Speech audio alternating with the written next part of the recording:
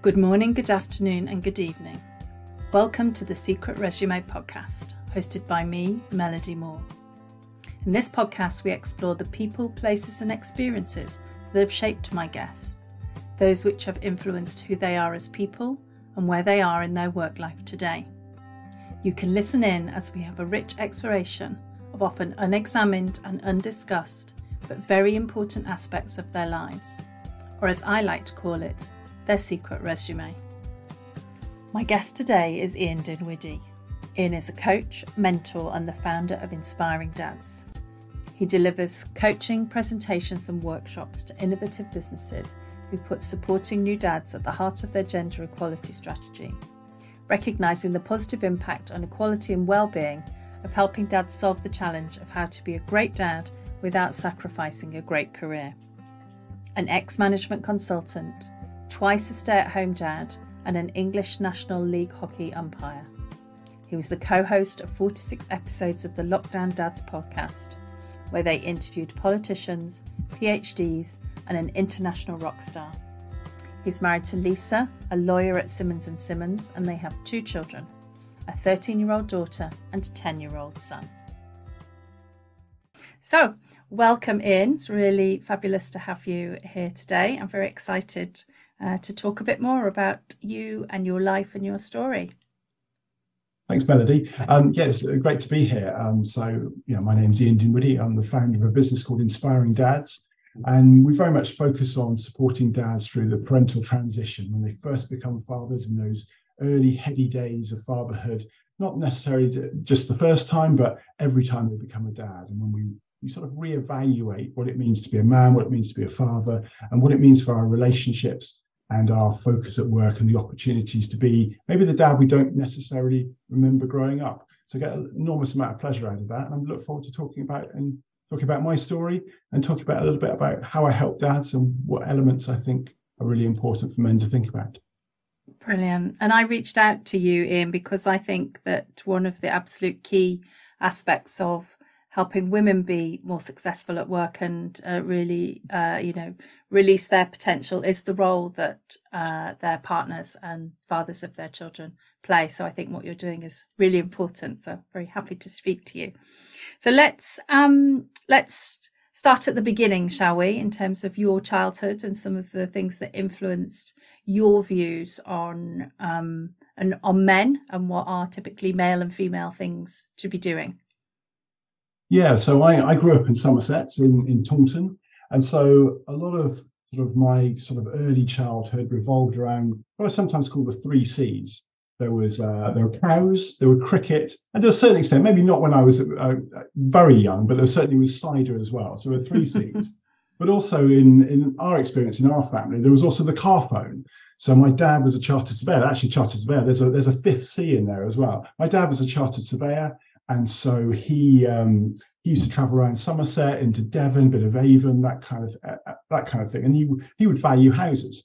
And what he had back when Carphone Warehouse was kind of the obvious name for a shop that sold car phones, not necessarily mobile phones were a long way away. He had this massive kind of brick that was attached to it, in the middle of the car. And what it meant, he could be really, really flexible in a way that women just couldn't be, because the technology just didn't really exist.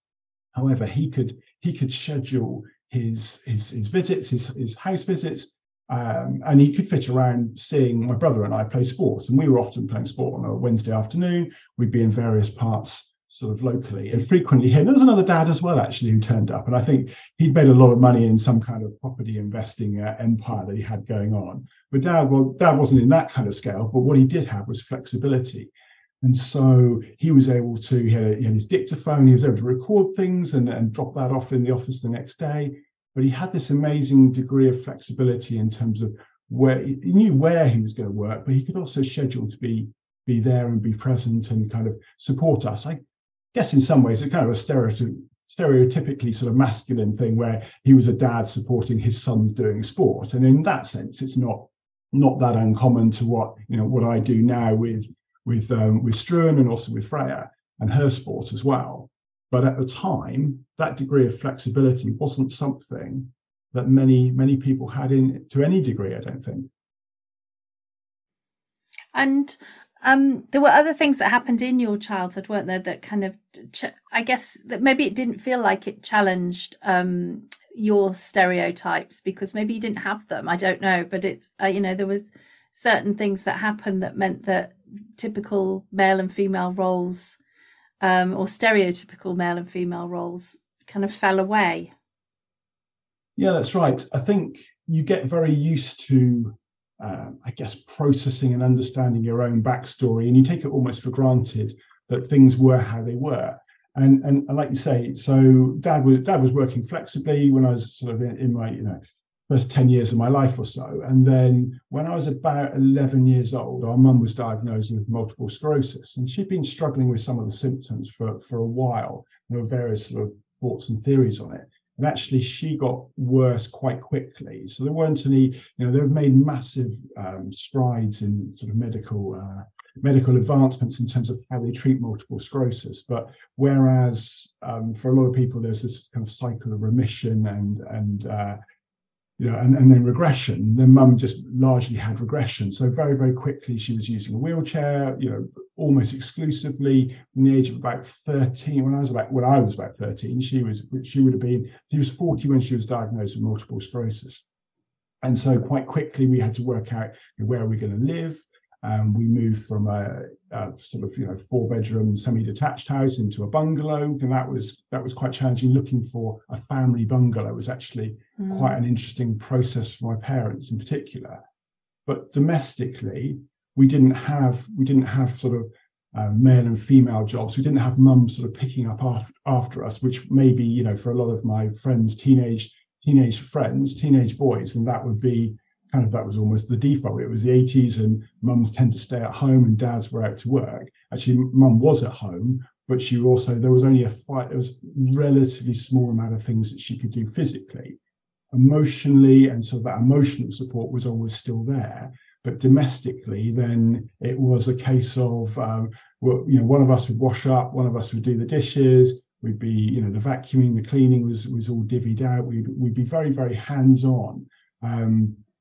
From I guess a relatively early age, and certainly through our teenage years, I got very aware of parking restrictions. Got very aware of where drop curbs were, and how important it was for to be able to manoeuvre a wheelchair over curbs and that sort of thing. And I still to this day will not. It doesn't matter under any circumstances. I will never park in a disabled parking space, even at venues where there are hundreds of them. I used to go to lots of places. Where we know that they don't need, we know that those spaces aren't needed for this particular time, but it's one of my rules, I guess, is I will never park in them, never use them. And it does, I get used to seeing people who don't necessarily follow that. So I have to, it's one of those things I have to let go.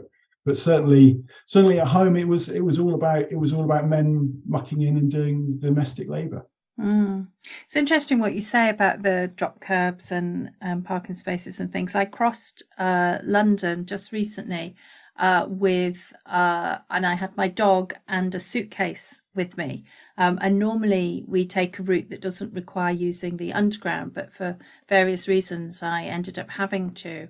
And I was just really angry the whole time, not for me, but thinking if there was people with prams who were struggling similarly, the lack of lift access on our underground network is shocking. Euston Station, you can't get from the tube up to certain levels.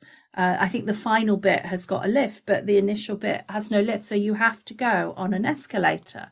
And I thought that's one of the major routes to the north of England from London, and you can't easily access. And I was so cross the whole time thinking about people who have disabilities who are not able to get around as easily as we normally can, and thinking how restricted people's access is.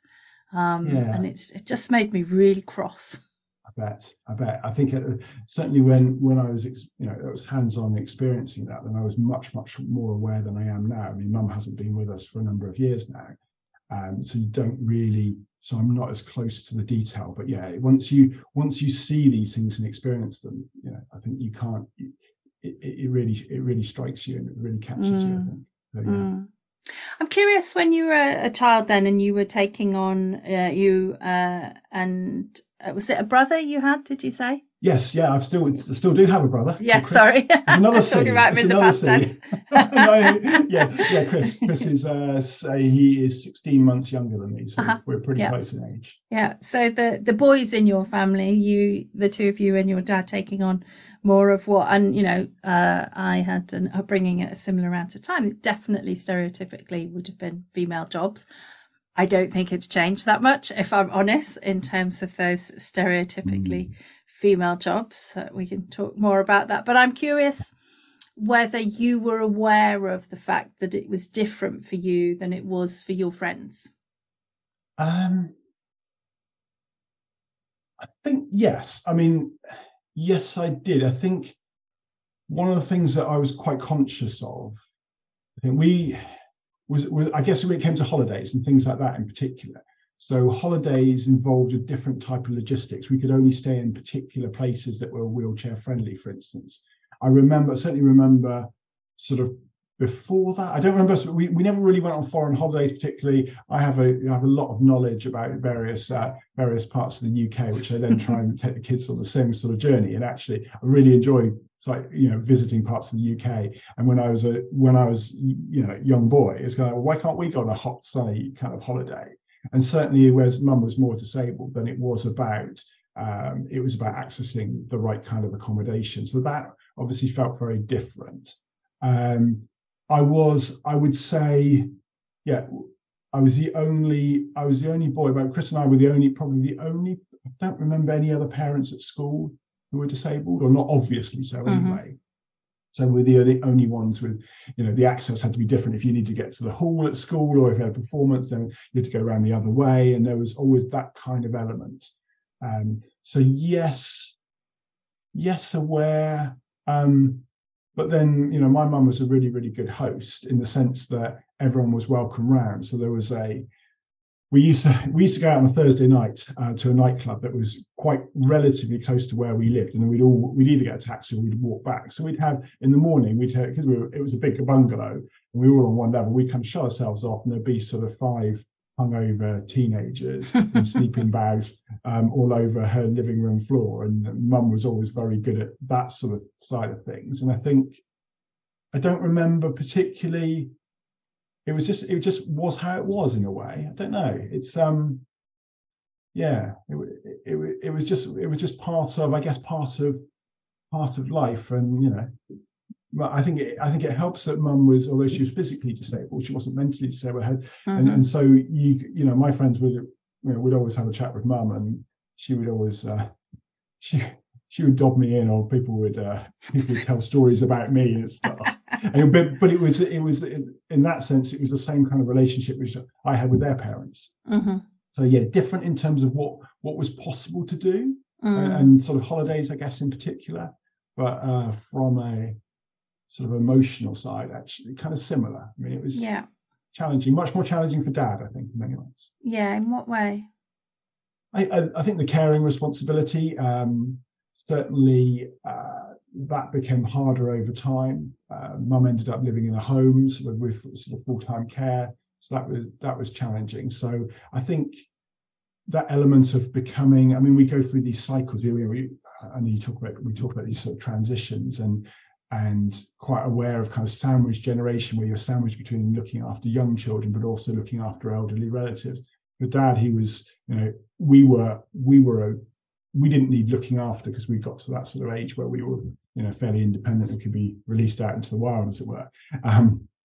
But he was then had this responsibility to sort of care for Mum, but also obviously getting support and paying for support and that side of things. So you have these kind of, it's not, I guess when you get married, it's not necessarily the thing that you think about. It's okay, how, at some stage you might have to care for each other, but it came a lot earlier for Mum and Dad than it would have done for in a lot of relationships, and that comes with pressure and challenge. It's not necessarily the journey that you would have expected to be on. So yeah.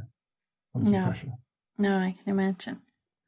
So speaking of you being released out into the wild, that's your next transition that we are going to talk about, that kind of university and then post-university and what that felt like. Do you want to share a bit about that? Yeah, so I grew up, like I said, in Somerset. A trip to Bristol was a big deal. We never went to Yeovil. I don't remember as a kid particularly going to Exeter. Taunton was kind of this kind of hub of Somerset, and certainly sort of relatively big. It was a big town with in a rural area, so it attracted lots of people. And Saturday night was always a big night out. People would travel from a long way away, so it felt like the centre of something. And then I had an opportunity to go away. I went to live and work in a school in Australia for a year. So 9 months. So I went to Canberra Grammar School. That's another C, actually. The C's all keep flowing here. So Canberra Grammar School. It was a connection through my French teacher, and he knew someone over there, and I spent a period of time kind of sort of on what would be lower than minimum wage, but accommodation and food was thrown in, and having a great time over there. And then very different transition. So I went to University in London. I went to University College London. And that sort of move from, it's from a rural market town as it still was then. Feels a little bit different now, but certainly where farming was central, cricket is still very much central to sort of Taunton's identity in Somerset in particular. But I remember very vividly visiting London and walking down from UCL. I had an interview at UCL, an interview at King's. Walking down, I went onto the Mall. I looked one way and I could see Buckingham Palace. I looked the other way and I could see Trafalgar Square. It's like, if I get the chance to come, I need to come. You don't get this all the time. Actually, a lot of friends ended up moving to London later on, but I had the opportunity to go to university in London and made a lot of friends, played a lot of hockey, still have lots of friends that I still stay in touch with, certainly on the hockey side of things.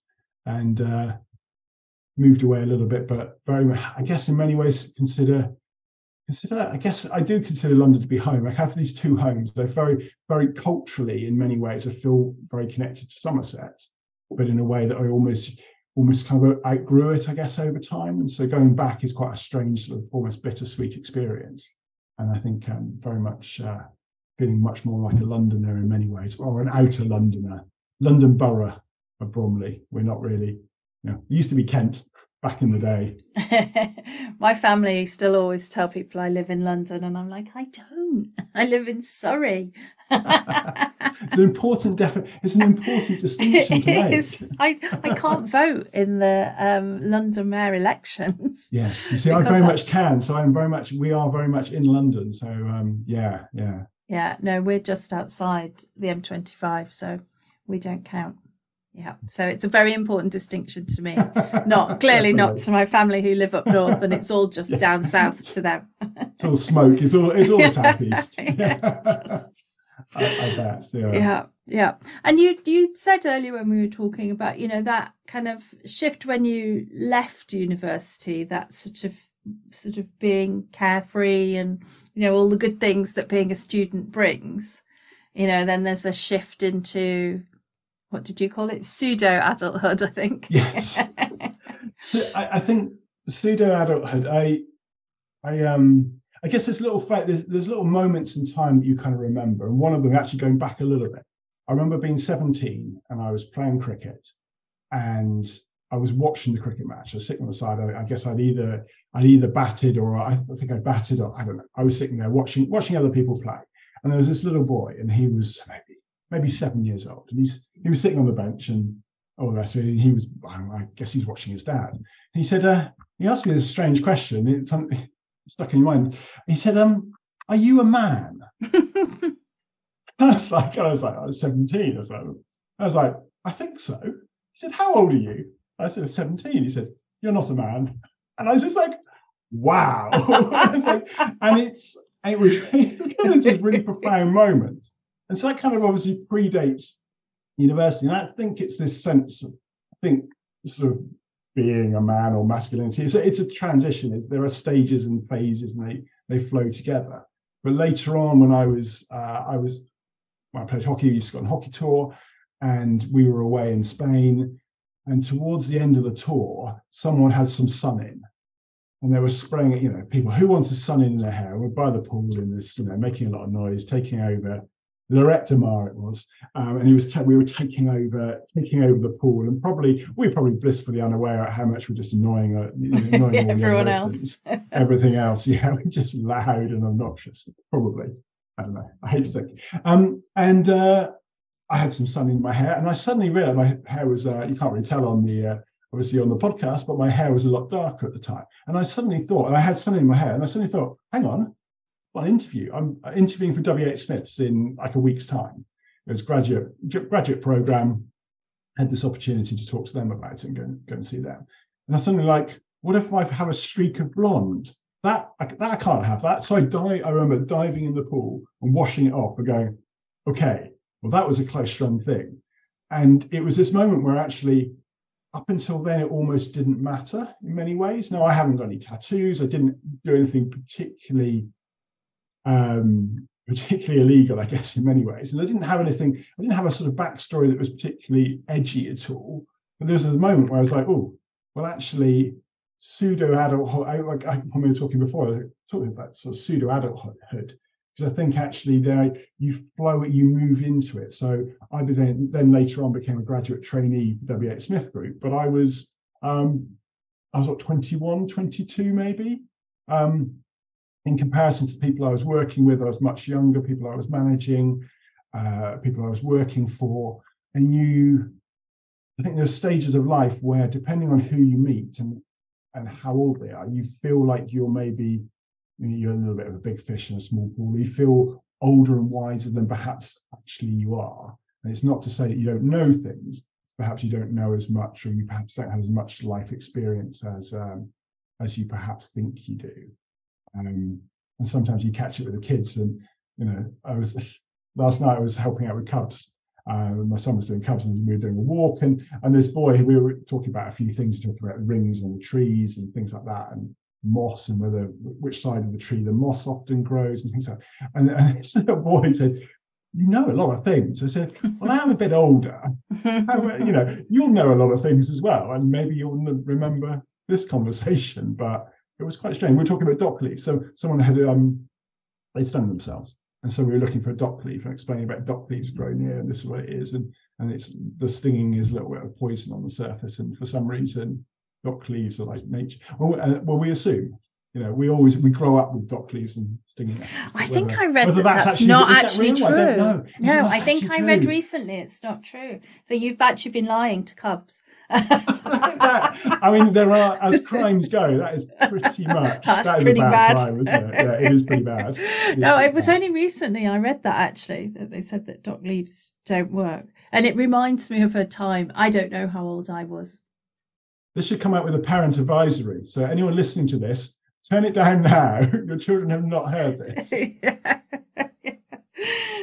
It's a good theory, though, isn't it? And if it makes them feel better, there's probably a placebo effect. So even if it's not true, then small child would believe it. I'm still going to run with it. Yeah, me too.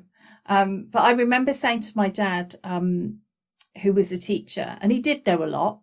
I remember he didn't know the answer to something, and I said to him, "But you know everything. Why don't you know?" And he thought I was being rude to him. I was being honest. I thought he knew everything. And he was really angry because he thought I was basically taking the mickey. And I wasn't at all. And I still don't think that he believed me. But I remember feeling really outraged because he was angry with me when I was just saying what I thought was the truth. But yeah, I believed my dad knew everything. To be fair, I think he wanted to believe he knew everything. So yes, there is a fine line. I think my son in particular, I've talked to other dads. My son plays some cricket. He's quite early. He's been playing cricket for a couple of years, and I used to play, and I know things about how to play and all the rest of it. But I was talking to another dad who's a coach. And we were sort of musing the fact that if we say something and we give a little tip and say, "Well, try this, and you'll find this easier," they'll ignore us. But then we were watching, he said, I think the coach has just picked him up on the thing that I said. So after we went downstairs, he said, Harrison, did the coach say about moving your feet in that way? He said, yes. Is that something I said the other day? He's like, yes. So maybe I know a little bit. Is that and it's very much the same as Struan, is that they don't necessarily. Sometimes, you know, it's nice that they think you know everything, but also at the same time, sometimes they don't believe you know everything either. After that pseudo-adulthood, I can't even say it now, pseudo-adulthood transition, there was perhaps more of a significant adulthood transition when your first child was born. That probably feels a lot less like pseudo-adulthood when that happens. But do you want to tell us a bit about that and your sort of caring arrangements and everything that you sorted out for your first and second child? Yeah, so Lisa and I met in, I think it must be, I should probably know, shouldn't I, in advance. Lisa and I met in 2004, I think it was, and we got married in 2008. And Freya was born in January 2010. And so, but before Freya was born, we had to have some quite sort of practical conversations, quite sort of, or I guess philosophical conversations as a couple as to how we were going to be parents, what were going to be the mechanics around around who was going to look after her at what stage, what would that look and feel like? Conversations that, you know, that couples are having all the time. But we had this sort of, I guess we had two overlays. One was that we didn't have any grandparents around. So we had that. So my in-laws live in the Channel Islands. My dad, my mum died just before, a few months before Freya was born. Dad was in Somerset. We were in London. We didn't have kind of sort of family setup around us. I was working as a management consultant at the time, and so sort of really interesting work, but not being paid as well as Lisa was being paid, and Lisa's a lawyer. And so we had conversations about, okay, how does this work? I took my 2 weeks of leave. I actually, naively, and looking back, it seems absurd really, I actually thought the 2 weeks of paternity leave would be fully paid. It was only when I got my pay slip as I realized that statutory pay, and it's just like, you clearly like, well, statutory paternity leave doesn't pay. What does that mean? I mean, I didn't obviously join the dots until much later on, but at the time it was like, hang on, they haven't paid me the right amount. It was literally that kind of sense. Lisa, of course, working in a law firm, she had 6 months of fully paid maternity. But then we had to work out, so predating Freya's birth, we had to work out how it was going to work. Consultancy was working away from home. Lisa was getting paid more than I was. We had a gender pay gap when we first met.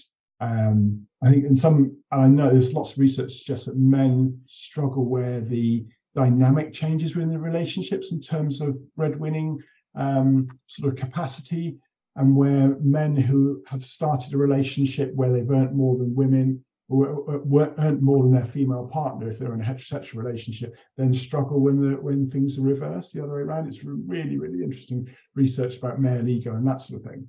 We didn't have that. So from a practical basis, it made sense for Lisa to take her leave and for Lisa to carry on working. Law is much more of a straight line kind of conventional career. Consultancy, you could freelance. I was pretty confident there was opportunities to freelance, and it kind of made sense. And so we had a sort of 2 week sort of handover. I actually worked 4 days a week when Freya was first born, so I reduced it. And we had this all planned out. So 2-3 months before Freya was born, I already knew the date which I would, assuming everything went well, I already knew the date, and so did the business, of which day I'd be leaving and finishing. That's it, done. I also had already planned that it was going to be 4 days a week.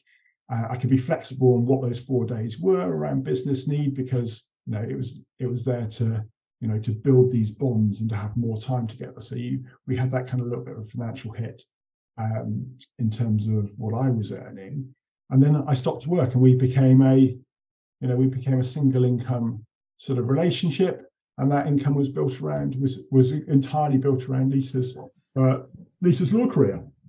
And so Can I the ask? next, I just got this is just loads. It's making me think of loads of questions. But you mentioned the fact that you had she was earning more than you when you met. yes. And you also talked about ego and men's ego around earning, and I'm curious to understand how you felt about that, and I guess the how your ego has felt throughout this time.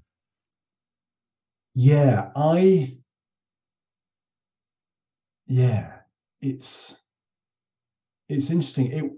For me, it was less about ego and more about identity in many ways.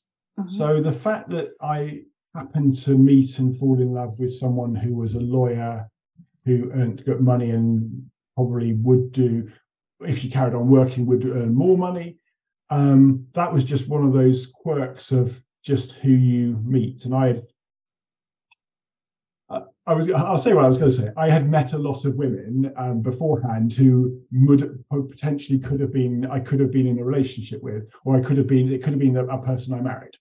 So there were that sounds ridiculous, doesn't it? There were other all relationships. These women. Yeah, it does. Well, there weren't that many, but there were enough. But all these relationships, any one of them, and there were several that you think, well, why didn't that one work out? It was what it was.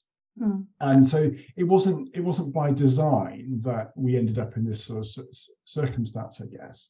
So I was just quite, I don't know, when you meet someone who earns more than you do, and that's not really why you're together, and it's just a feature of the relationship, I didn't really ever think about it. For me, it was less about ego, it was more about identity. So when I first started looking after Freya, she was 6 months old, sort of full time. So Lisa was at work Monday to Friday, wasn't working from home, because hey, who worked from home pre 2021 or so, 2020 and 2020, and so it was Freya and I. It was us making our own kind of time, and she wasn't in nursery until 9 months. She was 16 months old when she went to nursery, so I had 9 months where it was looking after her, which was amazing. I did very much the same kind of pattern with Struan. And so I remember people saying, well, what do you do? This is the classic conversation. What do you do? Oh, I'm a management consultant. I remember certainly answering, oh, I'm a management consultant, which comes with it, as you know, it comes with loaded connotations in terms of, giving you a watch and telling your time and all these kind of things, and sacking people, which actually was almost never happened in the sort of stuff I did. But I wasn't. Clearly, I wasn't. I was a full-time carer for a little girl who had reflux, and so I was we were managing that, and trying to help her to walk, and she was very, very slow at learning to walk, and that was kind of a feature of that. So I had this work identity being taken away, but actually it was funny because I wasn't that bothered about being a consultant particularly. I was never that ambitious. It wasn't a straight line for me. I'd worked for W.H. Smith. I'd worked in publishing for Hodder and Stoughton for 3.5 years. I wanted to test myself in some kind of consultancy environment, because if you went to UCL or you went to any of those top tier universities in the 90s, a lot of people went into consultancy, lots of friends. You looked on LinkedIn, there were lots of people doing important work in inverted commas, and they were traveling and doing, well, I kind of thought, oh, I wanted a bit of that. I actually ended up working in food manufacturing a lot of the time, which is not that glamorous, but nor even is endless international travel to places you don't really want to be. So there are, it swings and roundabouts. So I had that identity piece was quite a struggle. What I was quite fortunate with at the time was I had the opportunity to develop my hockey umpiring career, and so I was umpiring every Saturday.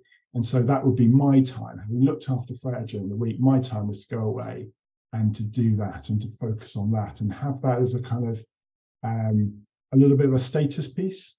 And after a number of years, Freya would have been about 5, Struan would have been 2 when I became a National League hockey umpire. So it's a level 3 umpire in the English structure.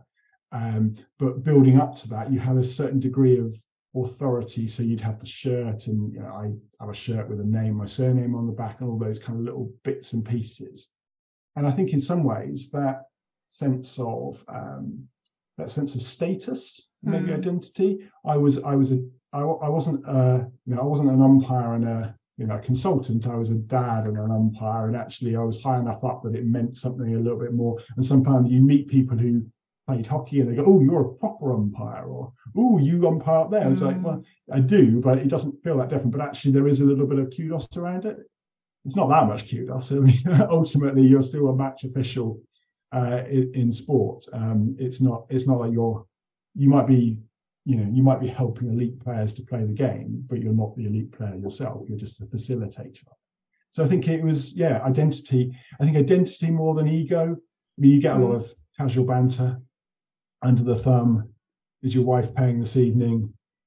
Do you want to check if you're allowed to buy a round? All that kind of friendly sort of stuff that for someone who perhaps was feeling a bit vulnerable in a male conversation, maybe would find that quite challenging, or find that they were feeling less of a man in inverted commas. Maybe it could be quite challenging. That kind of casual banter that men indulge in some men will find it more difficult to brush off or to absorb, sort of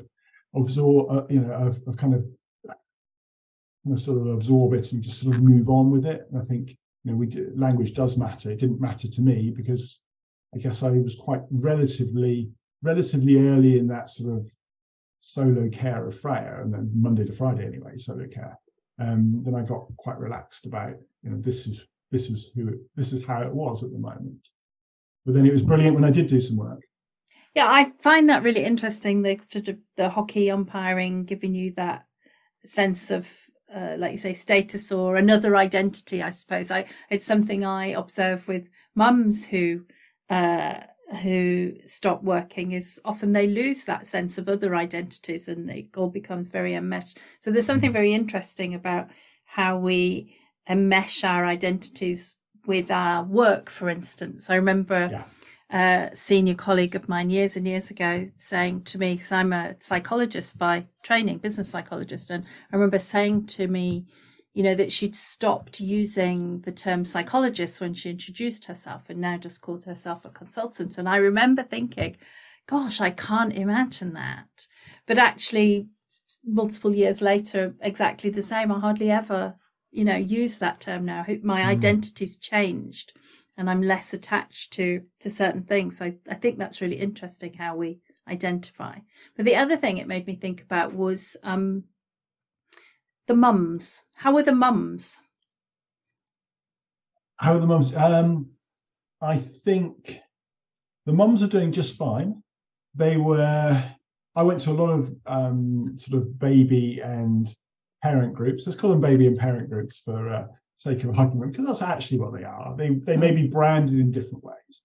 I was quite, I wasn't too worried about being the only man, which I often was. I'd been the only man in a sales team in publishing at Hodder and Stoughton. There were 14 of us. I was the only man in that department. There were other men my kind of age who sat nearby or in different departments, but that was the dynamic within that organization. I'd always had quite a lot of female friends. I was very comfortable talking to women. But what I did find that I didn't really think about those kind of group dynamics, but I also used to go to a dad's group in Wimbledon, so the other side of South London, and I had a friend who was a police officer, a couple of friends actually, who were police officers, and their shift patterns often coincided. So I used to go, and I still see Andy to this day, and Andy and his daughter was very similar age to Freya. And so Andy and I used to meet up, and then in the morning, and then I'd go on to this dad's group. And this dad's group was really, really interesting dynamics because there were men there. They ran it twice a week. I only went once a week because it was a bit of a trek. There were dads there for whom those 2 days were core to their week. They weren't interacting with other groups. They weren't comfortable in female-dominated spaces for whatever reason. And certainly in my coaching experience, I've spoken to men who haven't felt comfortable engaging because of the kind of, will I be a threat? Am I welcome here? is my masculinity actually, a hindrance? Will anyone talk to me? And so there were many. It was actually quite sad to see. There were men for whom, the other 2 days, Monday and Wednesday, Friday, they would be out doing solo things, and they would be walking in the park, and the only person they might speak to during the day was their baby, their toddler. Whereas I had these interactions with other people, and I always think it's important that you go out once a day for something, and it can get quite expensive. Lots of obviously free stuff that you can do, but I was quite relaxed about the interactions in female-dominated environments. I didn't mind. I used to quite enjoy them because I used to see the cliques that were there, and so some people would talk to me. I wasn't part of anyone's clique particularly, but there were women who wouldn't talk to each other, who didn't ever talk to each other because they didn't already know each other. So they would come as a three and they'd leave as a three. So in monkey music, he used to the monkey music was great fun. So you'd sit there, and there were various songs, and there was this kind of soft pink monkey that would dance around, and you'd sing songs about where was he hiding, and it was all rhyme and time kind of aspect, and everyone would sit in a whole sort of semicircle on the floor. And then, but if you let it go, everyone would sit in the same place every time. So I used to deliberately move. If I was first one in, I would sit in a different place. And I'd go for a week, I'd sit in a different place every week to distort the dynamic and make people think about interacting with different people. I did it very deliberately. It's perhaps a little bit weird, but I had a lot of fun with sort of moving around and saying, okay, if I sit here, I might get to talk to this person who I never get to talk to unless I sit here. So I was playing around and having a little bit of fun, I guess, in that sense. But yeah, so I was quite happy.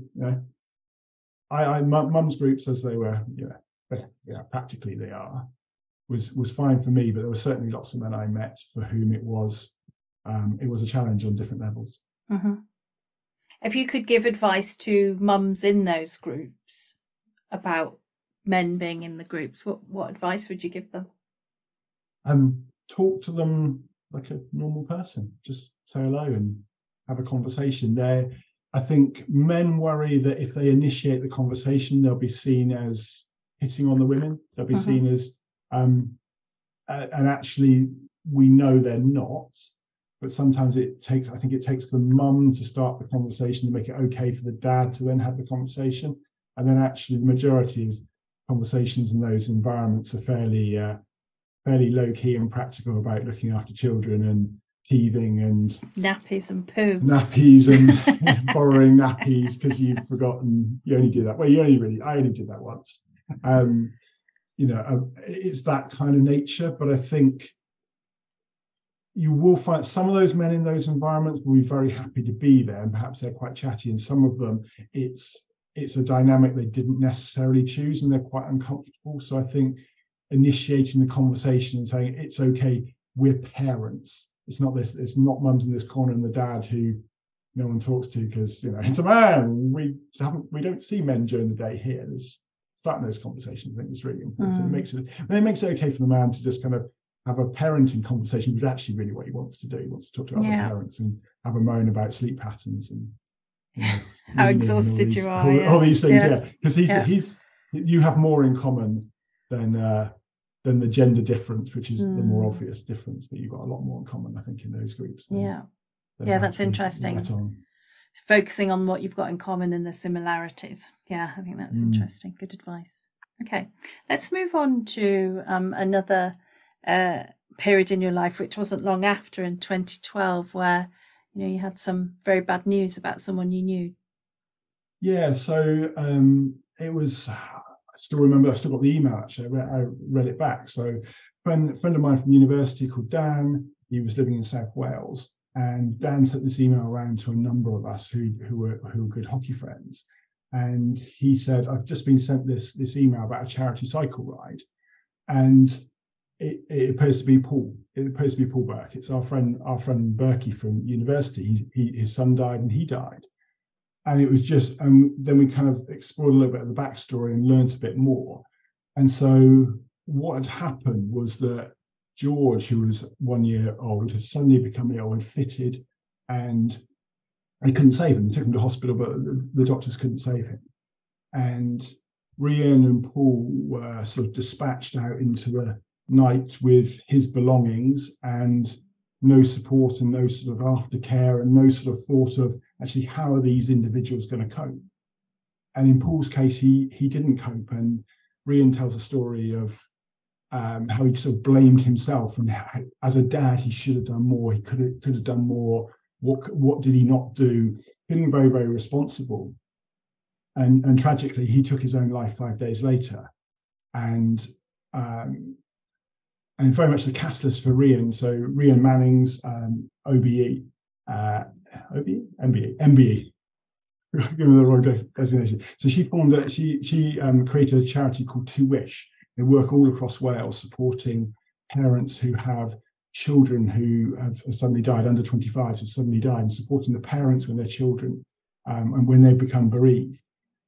Because it's a support that she and Paul didn't have. And she strongly believes that had that support been in place in some form, whether it was talking, whether it was they do a lot of work with memory boxes and taking imprints of the baby's feet, or they've got, I think in all the hospitals they've got a room paid for by the charity, so that you can go there if you're a bereaved parent. You can have some space and time. And it was, I guess it was really, really striking as a young dad myself, or a new dad myself, so Freya was only a couple of years old, was that kind of certainty that things will be okay. Actually, things might not be okay. And it was really, really, really important to have support. And also, I guess ultimately when I started thinking about coaching, is that men getting comfortable with being vulnerable and accessing help when they needed it. And that sort of general theme is something I think that's really, really important. And so Paul's legacy is there through the charity Paul and George and To Wish, and Rhian's done some amazing things in terms of developing that charity and leading it. And I think I probably met her back so Paul was a university friend, but he was also a friend from Somerset. So we went to different schools, same sort of age, a year apart, different schools. So I might have met her previously on a night out, such as you do. But I remember very vividly meeting her and the first time, and it became a hockey thing because Paul was a hockey friend. There was a charity hockey match in his old school, and his old school friends against the school, and I went and umpired. I made sure I said, can I come do that? And then it's become that, and we do an annual match that we do, that we remember him. We also remember a couple of other friends from university, a couple of other men that we've lost since then. And so I think it was really, as a young new dad, it was really, really striking that you would lose your child. You're not supposed to lose your child. Certainly it doesn't happen. 100 years ago, 200 years ago, it was very, very common. We're not used to that. It's not supposed to happen. And I think, but when the worst comes to the worst, and regardless of whether it's bereavement or whether it's redundancy or whatever it might be, things that put us under pressure, men having the skills or the wherewithal or the comfort to say, actually, it's okay to be vulnerable. It's okay to talk about things, not to bottle it up. I think it's the bottling up, which in terms of men's mental health, that can be quite challenging. In my own sort of, own coaching in terms of parental transition, and we know that, 10% of men become depressed during their partner's pregnancy, and first year of fatherhood, I think it's twice the rate of depression amongst new dads is twice that of the general male population. And so it's really important time to support men and generally. So this year, first weekend in June every year. So it'll be the 10th time we played hockey. So, and we've had 50 odd people come and play. Some of the girls come to play, all different age groups and generations. And we get them all back together and raise some money and have some fun. And it's a shame we do it, but I think it's really, really important to do that and to recognize, recognize things that are important. And it feels like that was, one of a number of things, along with your own experience of fatherhood, that's kind of led you to what it is that you do now, and the work that you do. So do you want to talk a bit about inspiring dads and and, you know, your philosophy and who you work with. Really interested in that. Yeah, so in terms of philosophy, then it's around actually it's difficult becoming a dad, and but it's also this massive opportunity to reframe and have conversations with yourself about what's important, but as an individual, but also conversations within your relationships. And I really enjoy working with dads who are, maybe it's the second time round, they're a dad for the second time, and how are they seeing things differently? And each time you become a parent, it's almost an opportunity to check in and say, okay, what are we here for? What am I here for as an individual? What am I here for within my relationship? So I think it all goes back to this creating a space for men to sort of talk. And I'm quite fortunate as I work with men whose businesses often are supporting them with generous shared parental leave or well-paid parental leave that they can take, and that they can take extended periods of time off in the way that I did, but I wasn't paid. But they may take, I'm working with someone at the moment who'll be going away in June, and he'll take 6 months off. And so the business is supporting him with coaching. So a lot of what I do is around the one-to-one group coaching around new dads, that transition. We call it first-year fathers.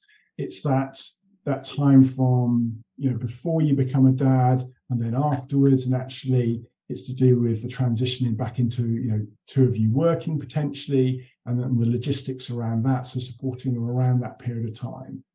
I love working in groups especially when we have dads who are maybe they're a new dad, but it's their third child, and we've got other men in that same cohort for whom it's the first time, and they don't really know what to expect, and they're learning from each other, and they're getting perspectives, and they're thinking about almost the philosophy of fatherhood. I don't ever really go into the detail of, okay, well, how do you change a nappy? Other people do that, and I can refer people in that resource. But sort of, as an individual, what do you want to be? What do you want to do? What do you want to have? What's your direction of travel? What kind of conversations are you having with your partner? Often the answer is not that many. There's lots of research that suggests in sort of heterosexual relationships where gender equality might be pretty even before children come along, but because of how leave is structured, especially when a man might only have a couple of weeks of statutory paternity leave, and a woman might have 6 months, or you've got income differentials anyway built in.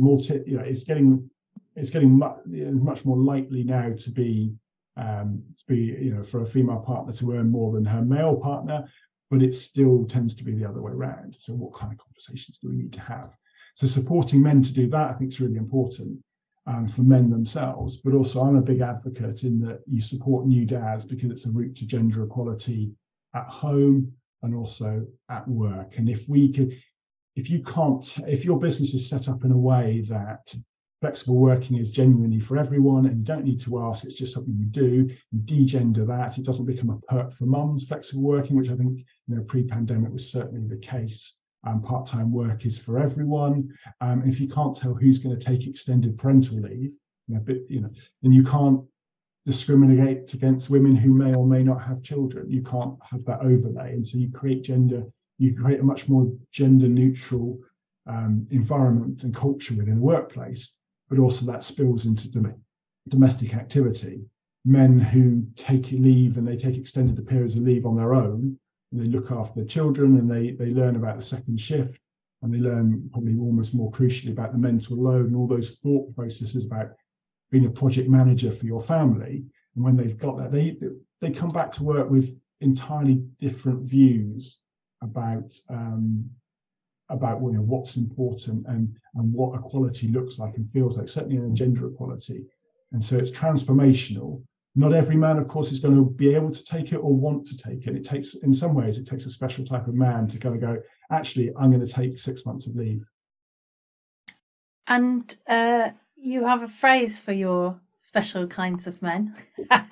Well, it's not my phrase, but I do like to band it about. So there's a lady called Dr. Jasmine Kelland, and she is a researcher and a lecturer at the University of Plymouth. And I think it might be her PhD research, actually. She looked at what were the characteristics of men who took extended periods of leave versus men who didn't take extended periods of leave.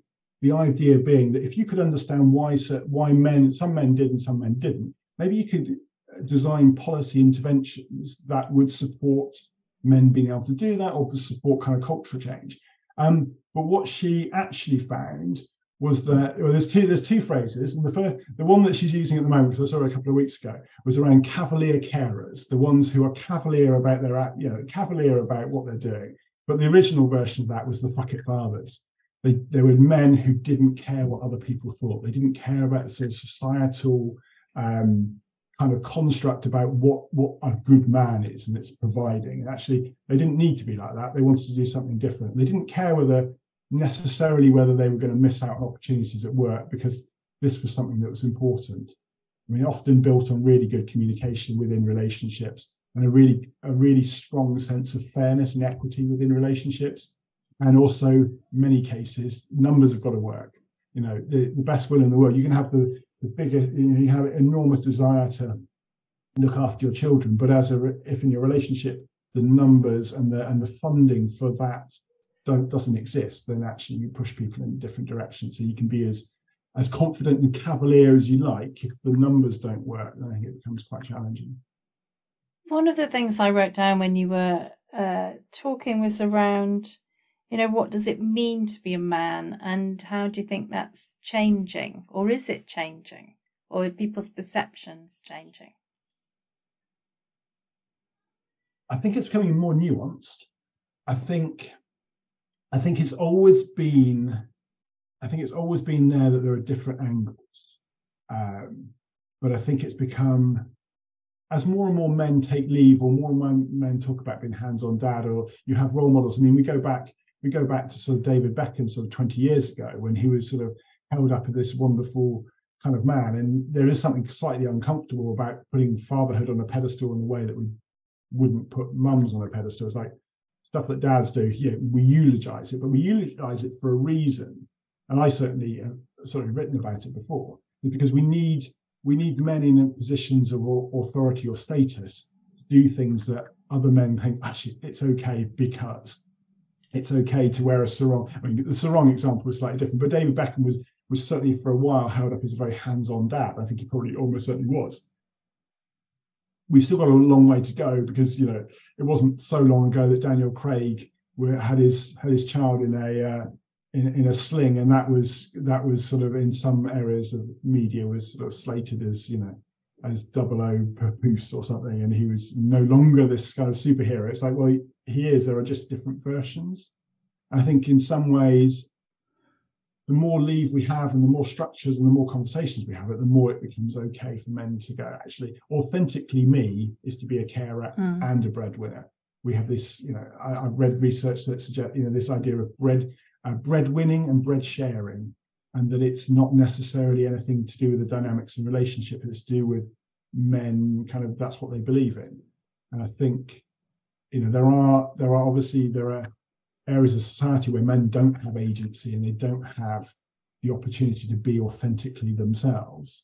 And it can take a lot of courage to step outside those societal norms about, masculinity being about stoicism and physical strength and providing. And I think it is important that still exists and doesn't get sort of completely ignored. Because I think there are, there's thousands of, hundreds of thousands of years of evolution that kind of point that actually that's important to identity. So I think it can be a blend. I think if we think about it as a blend, and therefore you've got opportunities for people to be whoever they want to be, and to organize their lives in a way that makes sense. And often we need government to do things differently. Shared parental leave being a great example. Before shared parental leave, there wasn't much sharing of extended leave. It's very, very flawed in the mechanism, and it's challenging, but it does kind of indicate a direction of travel, which then allows people to be more authentic. And dads in group coaching with me, we explore the idea, we explore what our fatherhood and our parenting role models were, and what did we like about that, what didn't we like about that. The fathers who were making up for it at the weekend but weren't around during the week, and they were like, well, I don't want to do just a weekend father. That's what I take away from that. And the dynamics, pandemic, certainly for office staff, has changed what is seen as possible. And probably finding they enjoyed it more than they thought they would, you know, that being around the family a lot more.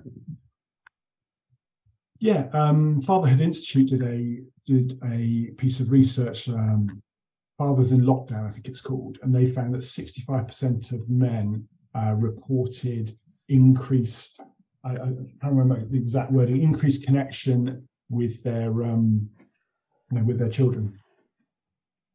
So I think that's really, really good. Obviously, there's another 35%, some of whom actually it wasn't great. You know, being close and being connected with the children actually went the other way, and some for whom it was fairly neutral. But certainly, well over half of all men reporting better sort of father-child relationships as a result of being more present in many ways, which certainly, you know, not everyone had the opportunity to, but for office-based staff. Where are you going next? What's your vision? What's on your plans? What's your dream for Inspiring Dads? Well, my wife is already thinking about what do we do when we're retired and when the kids aren't all around. I haven't really thought about it yet. I guess sometimes it's quite useful to think, okay, well, if you won the lottery and you won a significant amount of money, what would you do? So I know Lisa would stop work, and that's her. I would actually put more money into Inspiring Dads and more money into kind of broadening out the mission. So at the moment, it's supporting new dads at work is still relatively niche and relatively on the front of a crest of a wave. You know, there still aren't that many men taking extended leave for whom businesses see that there's a need to be coached. So it's for me, it's building a more consistent, bigger business model around that core kind of coaching and workshop model, which then allows you to say, actually, now I want to do more interesting things. I want to help people. I want to put something back.